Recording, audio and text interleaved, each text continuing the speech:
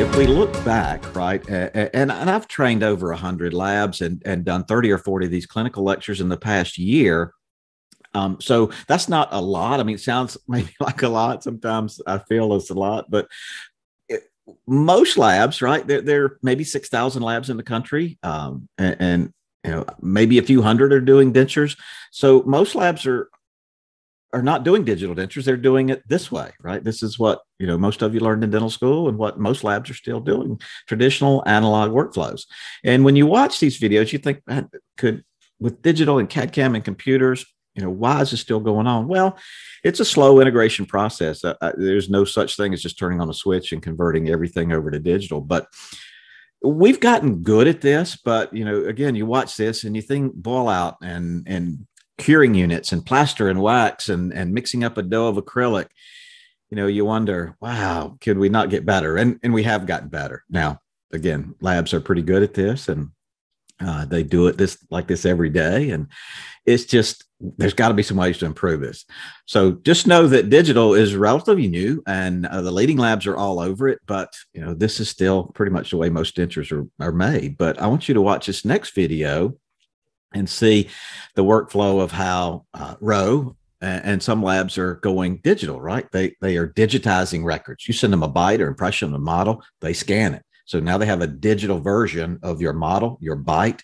They have a digital library of all the denture teeth. They have digital waxing tools, right? So they create the denture on the screen, right? So accuracy, consistency, speed.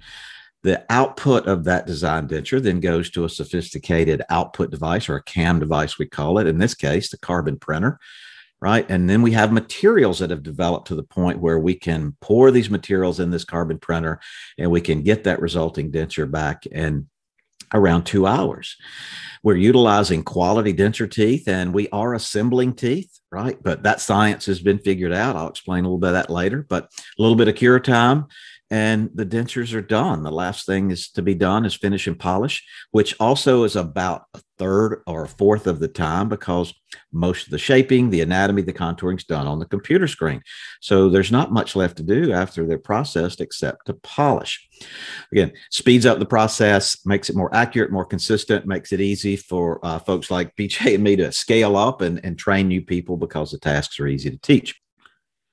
So however we get the records, the software is turned on, the lab creates a denture, and when that denture is created, it's sent to an output device, right? And the way we started in the lab space for digital dentures is milling, right? We would buy a puck of already processed acrylic, traditional acrylic. We would mill out our denture-based design. We would bond in traditional denture teeth, and boom, we'd have a digital denture. And the fit was great because 5-axis milling, we know the accuracy there. And it's fine, and it's still used today. The problem with milling, even though it results in a great fit, there's no more shrinkage, there's no more monomer, so it's a good denture, one of the best.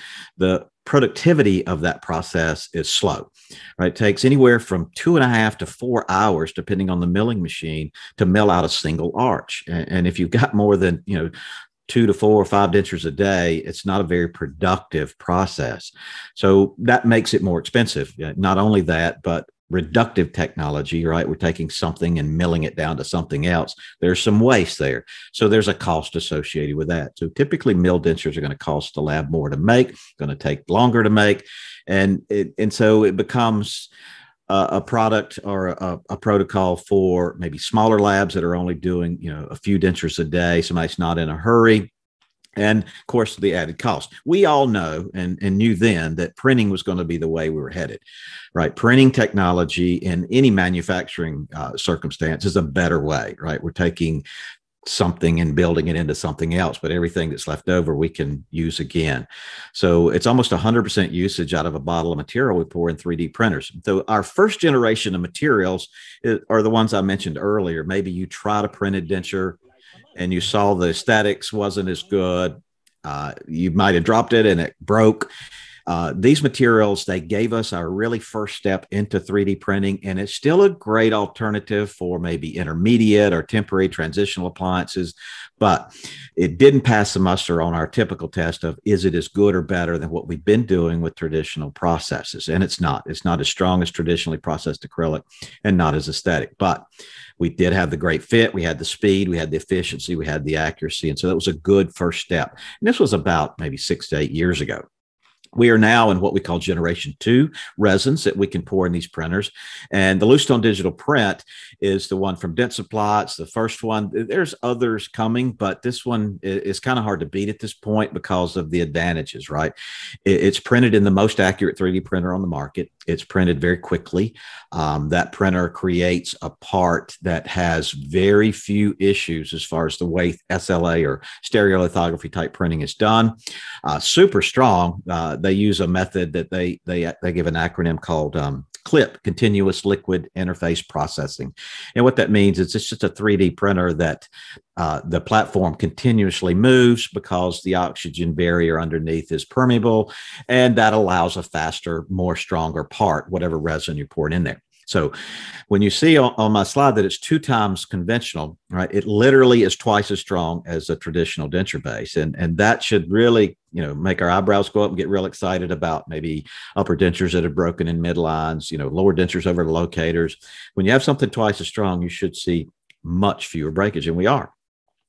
Denture teeth, we're using the same type of denture teeth in the top level of this denture, right? There are other ways to do this, right? We don't have to use a carded denture tooth, but to get the best quality, we want to use a tooth we know about.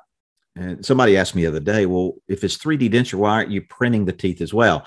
Well, the biggest reason is that nobody has yet invented the bottle of material that we can pour into a printer that results in a tooth that's as good as a carded tooth. All right, the manufacturing of carded denture teeth, that science and technology has been figured out a long time ago, and we know what we get when we buy a carded tooth.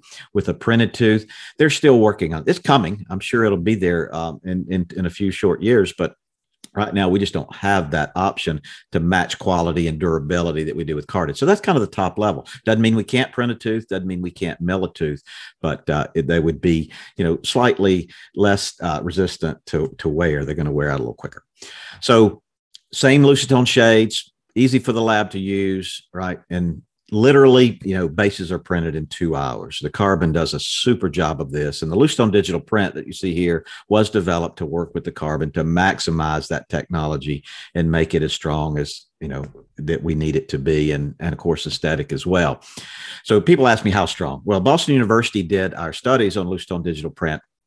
And when we measure denture fracture, we measure it by fracture resistance or fracture toughness, some people call it. And the number measurement we use is called joules per meter squared. Right? Somebody asked me the other day, why don't we talk about flexural strength? Well, flexural strength, when you're measuring something, is a measure of, say, a rod of something that we put in the instron and push down until it breaks in the middle. Really relates to bridges and crowns, but not so much with dentures. With dentures, we want to know how much can I pull it or push it until it breaks. And that's fracture resistance or flexural toughness. So watch this next video. So this is the Lucitone digital print denture in an instron machine. And a typical denture would have already broken. Acrylic denture would have broken right now. And this one, we get pretty close to heels touching before it finally shatters. This material, in comparison, is twice as strong as traditional acrylic, right? Traditional acrylic that we've been using forever has a joules per meter squared number of about 12 to 1500. This material in the mouth is at 3,000 joules per meter squared. So, universities do all our good studies, but lab guys want to have fun. So we take the dentures out in the parking lot and run over them with our cars and trucks to see what happens.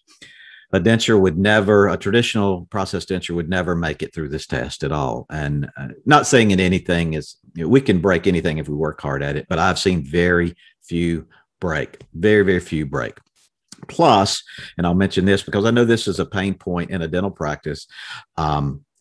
I've not seen a single tooth pop out, not once. Of all the times we've ran over them, dropped them out of 3-story buildings, throw it up against a wall, drop them in sinks, whatever we do, I have not seen a single tooth pop out. I've actually put these dentures in my bench vise and taken pliers and try to get teeth out and end up breaking or chipping teeth. So the science of how we are bonding teeth to base has been figured out. And you shouldn't see any of your patients come back with one of these dentures and a tooth pop out. So that's exciting. But that's the material. That's what they're using at Rowe, and it gives us a wonderful platform. Bluestone Digital Print being twice as strong as aesthetic, it gives us a digital denture that truly is as good or better than what we've been doing.